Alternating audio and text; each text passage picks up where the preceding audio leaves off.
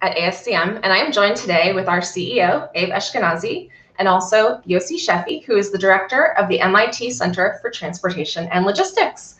And today we're going to talk about strategies for building resilience into supply chain. So thanks for joining us, and thank you, Yossi and Abe. Hey, Beth. Thank you for having me. Wonderful. So let's jump right in. So COVID-19 definitely revealed the unfortunate fact that globalized supply chains were very fragile. Across nearly every sector, the pandemic became a real-time example of the interconnectedness and complexity of our systems. It's no longer enough to stockpile. Companies discovered the need to be producing and sourcing locally. So Yossi, let's start with you. Do you think localized supply chains are going to be a key to resilience in the future? It's hard to imagine, depending on what you're talking about the future. When we talk about the next 5 years, I would say no, because it takes a lot. The media always misunderstands supply chain in the sense that they look at the final stage of production and say, okay, this, you put a label made in China is bad, you put a label made in Vietnam is good.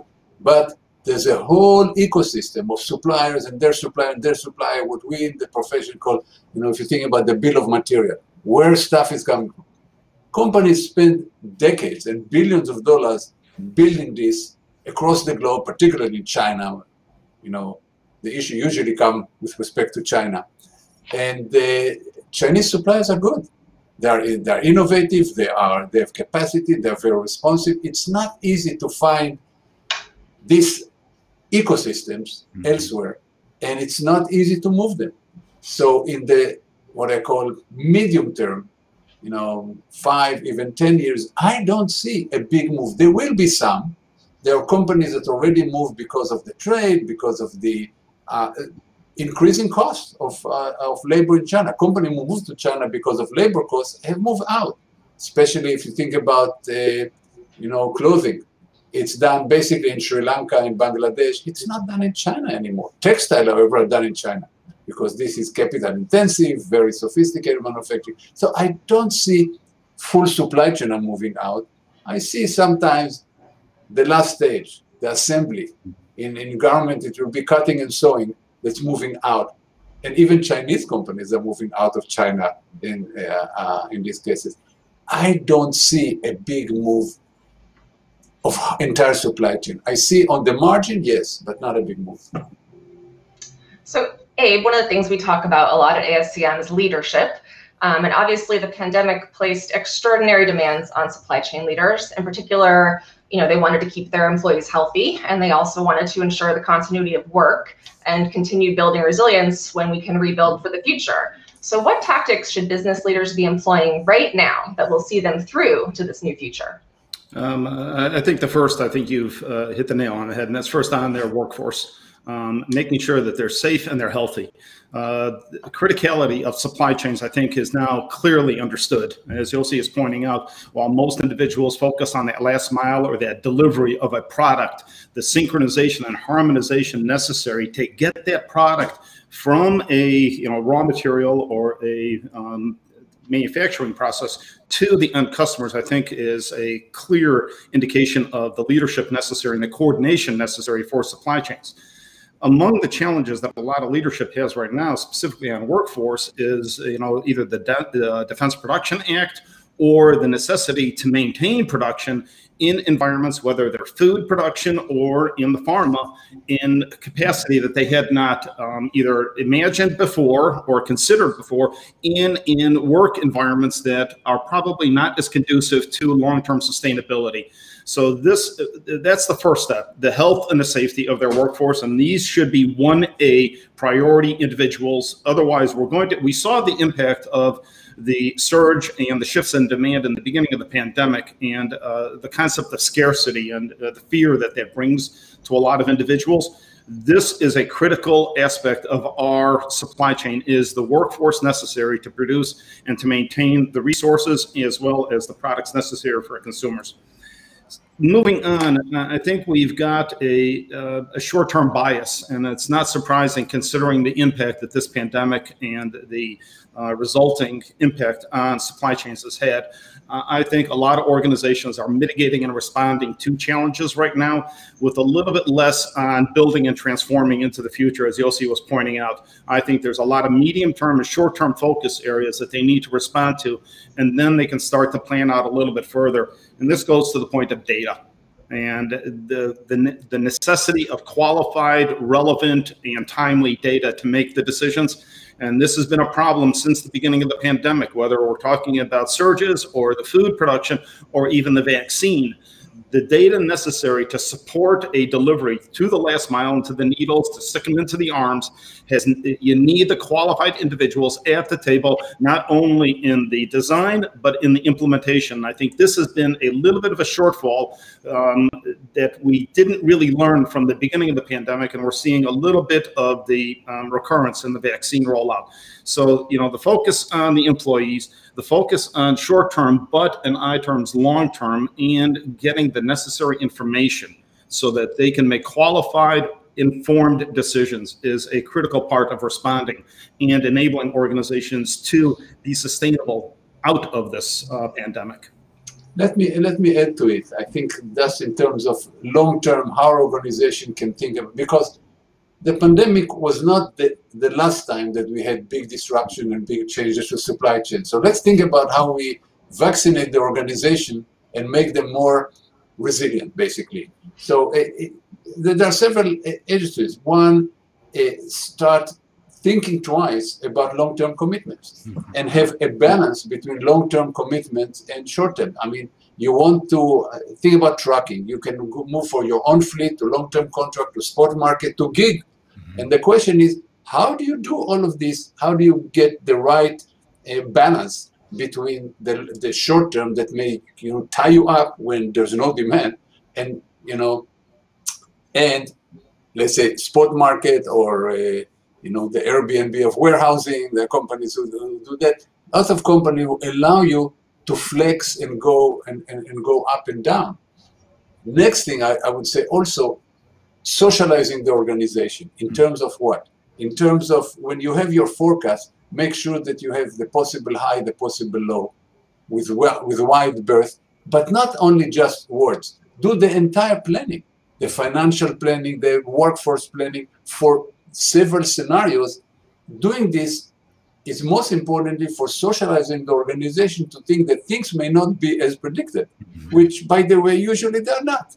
So being ready for this, watching for this is very important. And there are certain steps that you can do. I'm not going to go over them, but it's most important to make sure that everybody in the organization think that things may be different. Yossi, you bring up a really good point about the, sort of the supply chain professional and his perspective that there isn't a plan, there are multiple plans. And about the scenario planning, they've got to be able to flex appropriately for continuity, for stress testing. And I think too often the supply chain professionals get married to a particular plan, and we, continue to push forward, even though all the data points are telling you that you need to change. It's a human trait. I mean, it's just it's hard to change. It's hard to move from you already plan, you already know that you are doing well in this forecast, and now things are different. Well, maybe you're still going and it may work. But wishful thinking does not work well with supply chain decisions. So anyway.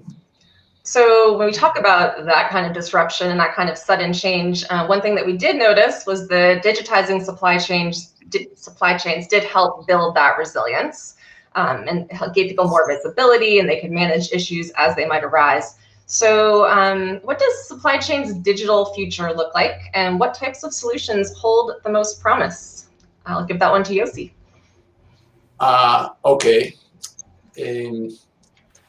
First of all, let's talk about the biggest change is, who ever heard about Zoom before the pandemic? I mean, we start all kind of communication. The platform that we are doing right now, I've never heard about it. So it's all these things. communication improve. But this is in a particular area, it will leave a lasting and good impact. That's one of the good things that will come out of the pandemic is telehealth. The question that people in far-flung part of the world can now have access to first-rate medical advice, to first-rate medical diagnostic. If you marry this with drones that can bring medicine already working in Africa and Australia and a lot of countries, I think there will be a good step function because of digital communication during the pandemic. There'll be a step function going forward in healthcare around the world. So this is something when we talk about digitization. I usually don't like to talk about digitization in general. I like to talk about solving specific problems, because some of them may be solved with digital tool, and some maybe it's not the right thing. So I don't like, I went, I'm sure Abe and every professional over 50 years old went on the state. People were going to China, and boards were asking the CEO, "What's your China strategy?" Instead of asking, how do you lower costs? How do you get better product? What's your China strategy? So now it's not, what's your digitization strategy? I'd like to think that people should think about the problem that you're trying to solve. You want to understand better where your stuff is coming from. You want visibility. You want transparency. There are certain things that you want to do omni-channel. There are certain things that you want to do for which there are solutions. There are technological solutions. Some of them is process solution, not necessarily technology. So you have, I would like to think, rather than digitization, I would like to think about what problems we're trying to solve. And then think about digital technology or process solution. So you mentioned telehealth as something positive that came out of the pandemic. So, they do say that disaster can be leading to interesting inventions. So, Abe, what are some other, silver linings that you see?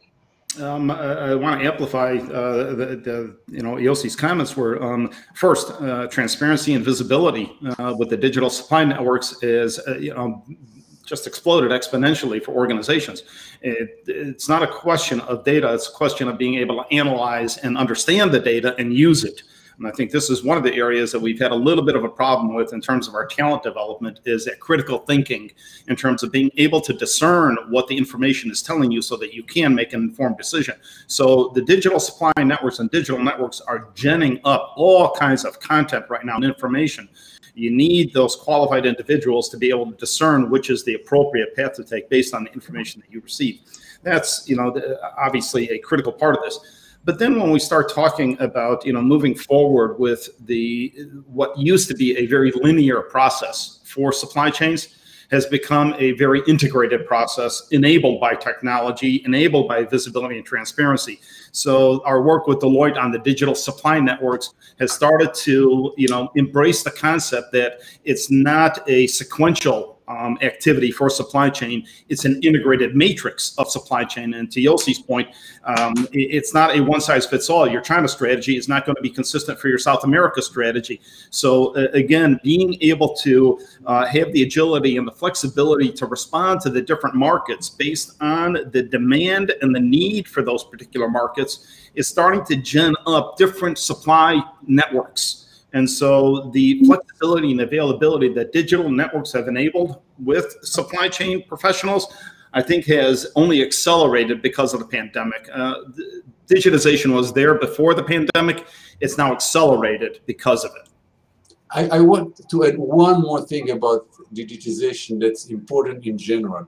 And this is having more and more one version of the truth. What we have in many cases is people in different function in the same organization do things that hurt another function. I mean, there are many, many, funny and not so funny cases of this. And the question is, how do you make sure that everybody works with the same information, and how silos, in many cases, people feel information is power, they auger information rather than share it across the organization. There are tools to share information across the organization, because most of the time, people are not trying to do the wrong thing. They just operate from different set of data, different information. And we have to make sure the entire organization, if you talk about one area of digitization is making sure there's one version of the truth and actually propagate it even beyond the wall of the company, but first of all within the company. And by the way, let me just say hello to somebody who's obviously, there's a Gary Smith person on the chat who made a very, very profound comment. He said, I really enjoy Yossi's latest book, The New Abnormal. So Gary is, of course, a smart and informed guy. Gary's a great guy. Okay, for our last question, the question that's on many, many people's minds, what is it going to take to vaccinate billions of people? And how do supply chains play a role in this? What can we do to help? Sorry, and I'll give this one to Abe. I think we can spend a considerable amount of time on this, and I think Yossi has quite a bit to share on this as well. First is get the professionals in the room. I think we had that same concept when we had the beginning of the pandemic. Get the scientists, get the doctors in the room, and going back to Yossi's point, let's agree on the facts.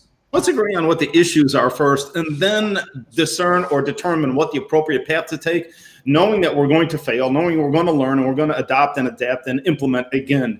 But first is get the qualified individuals into the room. Second, Operation Warp Speed was an extraordinary success beyond any medical metrics that you can ever establish. The speed with which they developed the vaccine is an extraordinary accomplishment.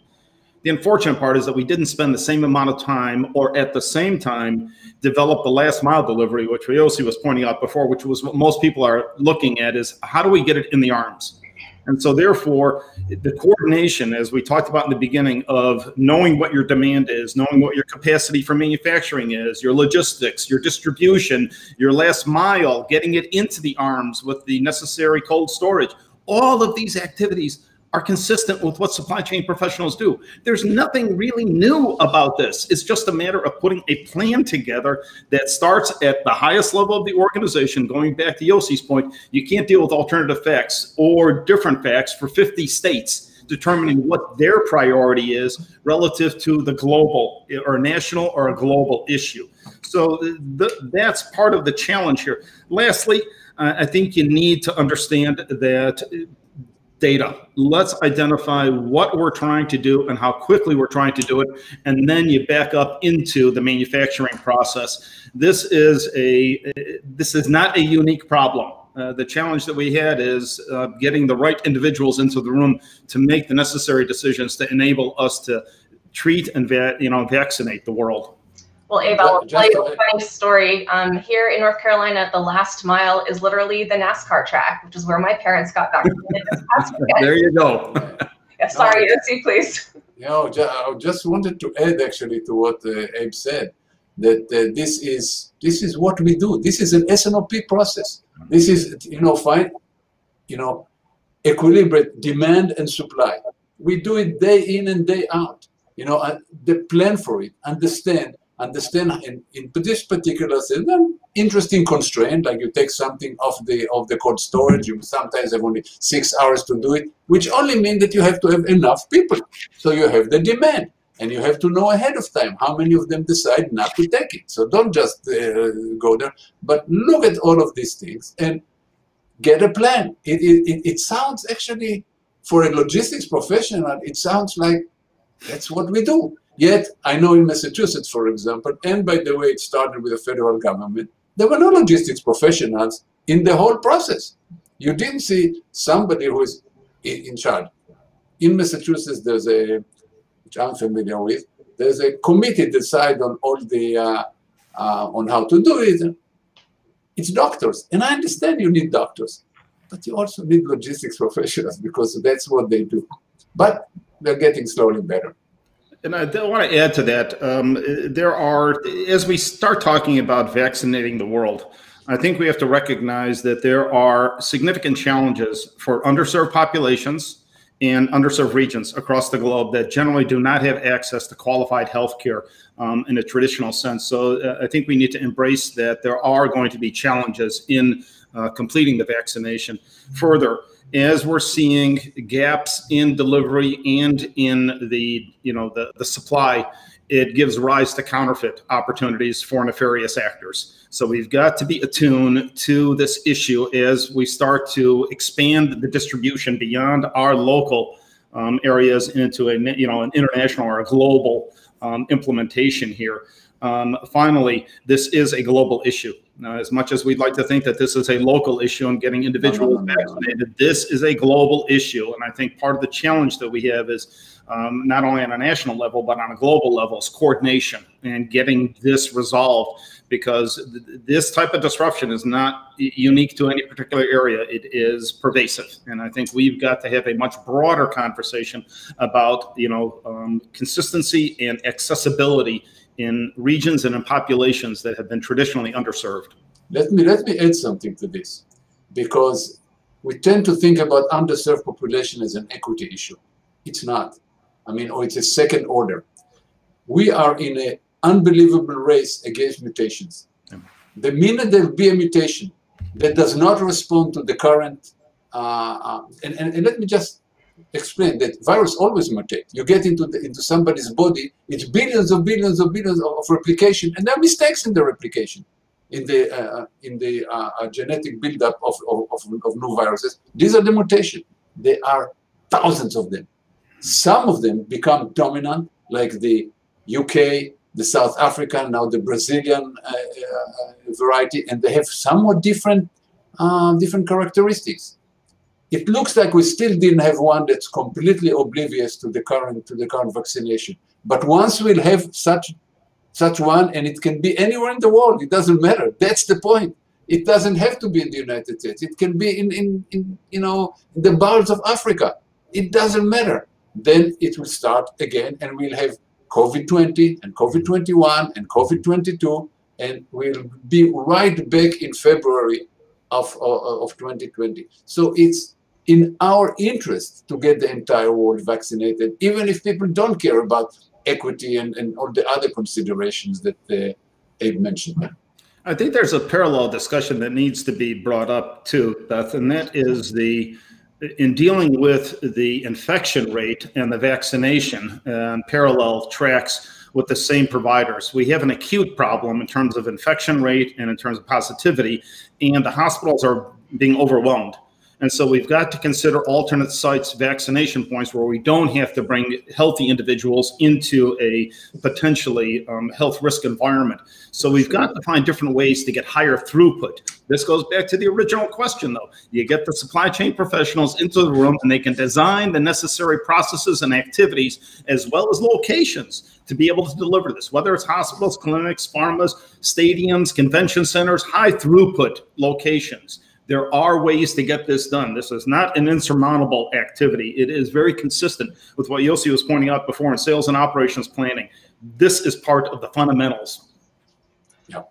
All right, on that note, thank you so much, Abe and Yossi, and thanks to everyone. I'm watching the chat, people all over the world, so great to have you here. And keep an eye on the ASCM's LinkedIn channel for more of these LinkedIn Live events. Have a great day, everyone. Thanks, Beth. Thank you.